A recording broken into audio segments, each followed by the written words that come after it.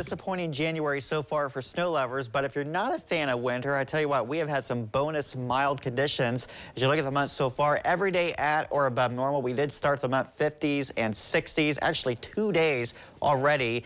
We've only had, this is only the 11th day of the month. We've already had 2 days over 60, and the last few days have not been overly warm, but they've still been above where we should be for this time of year. We hit the low 40s yesterday, and I expect temperatures today to crack 50 for us here. So again, the nice weather just keeps on going. Looking at temperatures this morning that are mild for a morning in January. Temperatures at 36 in Lima and Wapakoneta, 34 in Bluffton and Findlay. Looking at the setup here, we have clouds moving back in.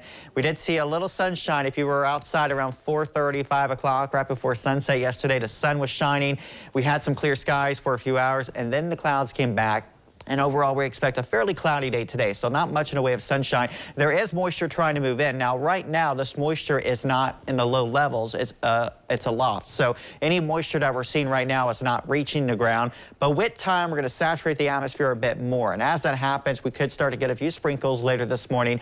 And then I think as we get toward the evening, we'll have a few isolated rain showers. But the rain today is not going to be impressive, so don't cancel those plans. I definitely think you're still going to have plenty of opportunities to get outside and enjoy those temperatures that again will be really on the mild side for us. So you can see this morning getting towards 11 a.m. a few isolated rain showers, and we have a lot of dry weather this afternoon. You get into the evening around 5, 6 o'clock.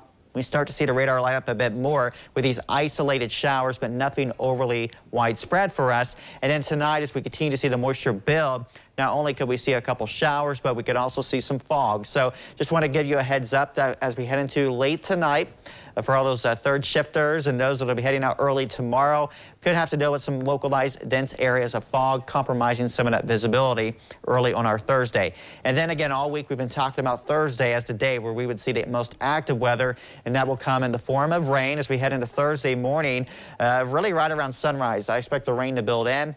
And it's going to be a pretty wet day for us here. I think the rain will be with us throughout the daylight hours. The heavier and a little bit steadier rain will be down to the south. The rain not quite as heavy to the north. As we make our way into later in the afternoon, the moisture will start to move out just as the cold air starts to arrive. You remember yesterday this map was showing a lot of deep blues where we would see heavier snow.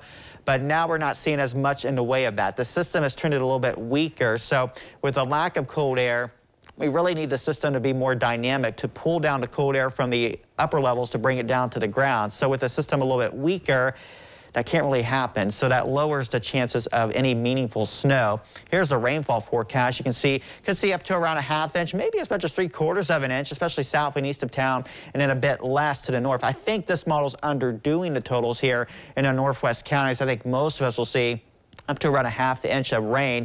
And then here's the snow. Again, not impressive.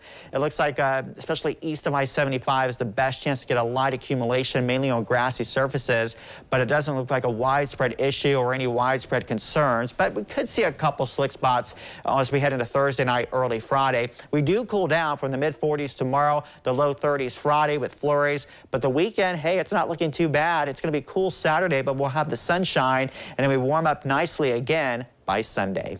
I was kind of hoping for a little more snow, but I'll take sun on Saturday. That looks good. Yeah, I like the sunshine coming back. All right, thank you, Nathan.